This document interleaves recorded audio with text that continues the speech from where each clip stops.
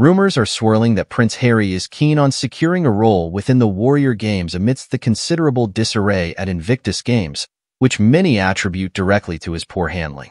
A reliable source, whose daughter is employed by a prominent veterans organization involved in the Wounded Warrior Project, reports that Harry has been actively pursuing a significant role with the Department of Defense for the Games scheduled for June. Despite his persistent efforts, it seems he is largely being avoided by most involved parties. Harry's interest in the Warrior Games could be seen as an attempt to find solace or perhaps a strategic fallback as Invictus faces challenges. With the Warrior Games boasting greater resources and a broader platform, it's clear why Harry and Meghan might be keen to transition to this larger stage. Critics, however, argue strongly against Harry holding any official position in the Warrior Games, especially given that he is not an American veteran. They suggest his involvement could be seen as leveraging the veteran community for personal advantage. The origins of the Warrior Games are especially relevant here, as they inspired Harry to create a similar initiative in the UK. This further illustrates his intent to maintain strong connections with influential figures and potential sponsors, including notable figures such as US President Joe Biden and other key military and governmental leaders.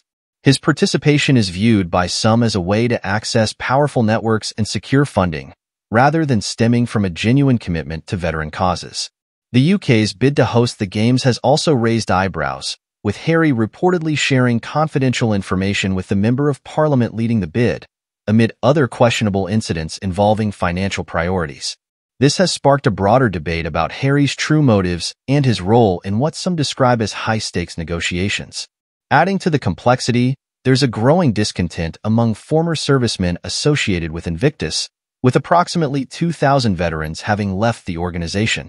They claim that the Games have diverged from their original mission of aiding wounded, injured, and sick military personnel and veterans, increasingly focusing on royal participation, particularly critiqued with Meghan Markle's involvement.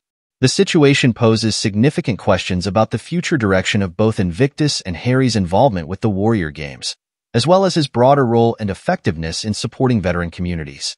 This ongoing scenario suggests a tangled web of intentions and consequences, reflecting both personal ambitions and the intricate dynamics of international philanthropic endeavors involving high-profile figures.